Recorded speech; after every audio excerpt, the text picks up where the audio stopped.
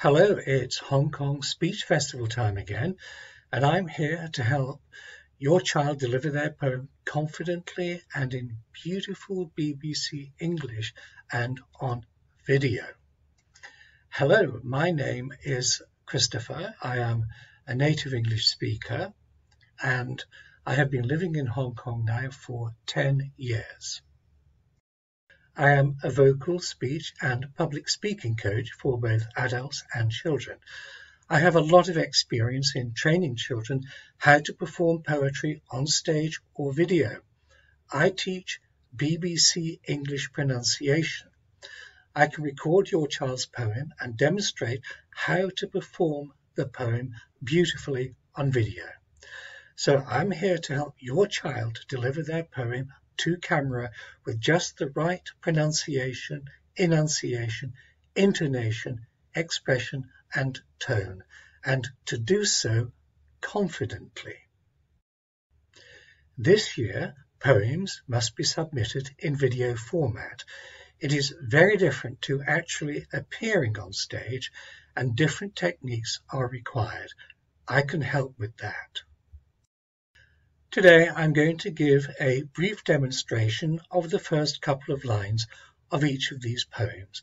At the end, you can hear my full version of a previous speech festival poem. So let's start with the first poem. www.ifailatrip.com.uk by Brenda William. I'm not feeling well. I have an infection. I can't seem to download or make a connection. Shopping Trolley by Brian Moses. Scoot down the aisles in my shopping trolley. I could go for miles in my shopping trolley. Marmalade by Peter Dixon. He's buried in the bushes with dock leaves around his grave. A crime cat desperado. Anger by Thom. I'm wanting to punch the world into pieces, lie back on the grass and scream. Okay, so now you can hear my full version of a previous speech festival poem. Please, Mrs. Butler, demonstration.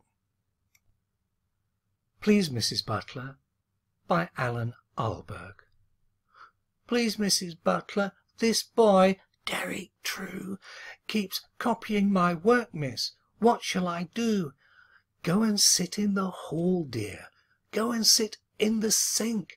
Take your books on the roof, my lamb. Do whatever you think.